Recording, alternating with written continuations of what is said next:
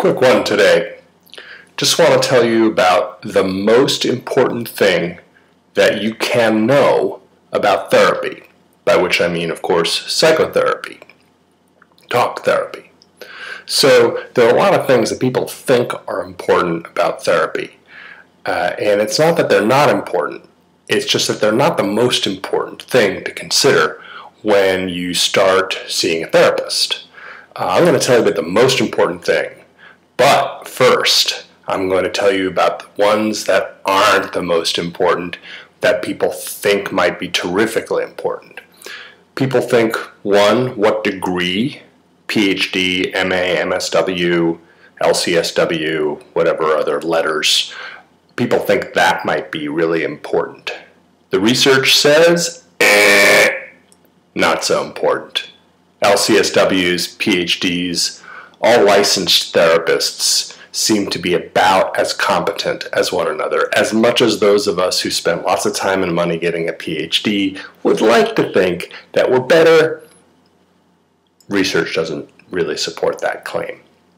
Another thing that people think might be important about their therapist is, and this might be more on an unconscious level, is that they might think that if the therapist is under demand and it's really hard to get an appointment with them, that they must be a really good therapist. All that really means is, one, they've been around for a while, or two, their marketing is really good. So that's not the most important thing.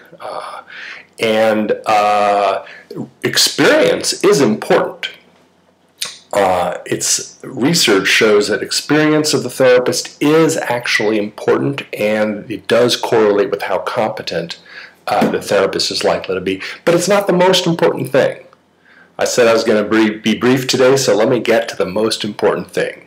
The research, the scientific research that has accumulated over the past, 50 years about psychotherapy, is that the so-called treatment alliance, whether you like your therapist, whether your therapist likes you, whether you have a good connection, whether you feel confident in working together, whether you see things the same way, whether you see eye to eye, all of these things and others add up to form this treatment alliance, this therapeutic alliance. And the good news is that your gut sense of this by the end of the first session, certainly after 2 or 3 sessions, is probably accurate.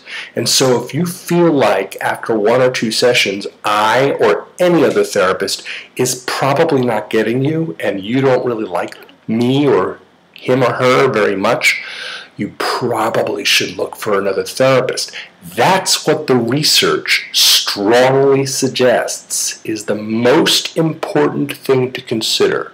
And that's good news, because your gut is right underneath your rib cage, and you can check your gut. And your gut will tell you, as I say, within 1 session, maybe 2, maybe certainly no more than 3, whether this feels right, whether you have some confidence in the therapist, whether you feel like the therapist likes you, whether you like them, and so forth. Sounds airy-fairy? Isn't. So there it is. That's all I got for you today. And I think that this could save you a lot of time and hassle trying to do therapy with someone that you're not connecting with, and assuming that, well, that they are a doctor, they are a PhD, or wow, they really seem very popular, people recommended them, they have testimonials, and they have a really flashy website, or they have this technique that's been written about in the papers, and mindfulness, or NLP, or whatever it is. It ain't those things. Hope you have a good experience with your therapy, no matter who you see.